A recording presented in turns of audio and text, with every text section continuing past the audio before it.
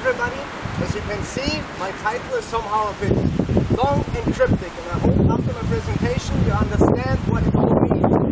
In fact, we have a high and increasing demand for metals all over the world. So the PB and the ZF in the title means that it's lead and zinc. And one example where you use lead is in your battery of your car. So it's a really important thing to have these metals. The thing is that mining companies want to find more of the places where the metal is inside of the earth. And these things are called deposits.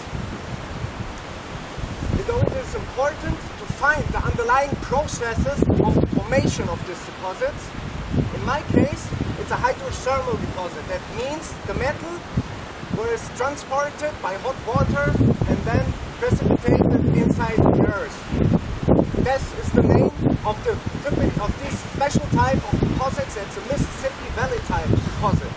So you know now it is a hydrothermal deposit, and we want to find the underlying processes which form these type of accumulated metal in the earth.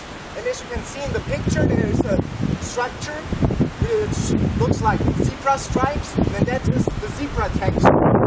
This structure is associated with this type of deposit, and we want to find the underlying process of this formation of this pattern, because if we know this, then we can transport to the formation of the deposit in the earth.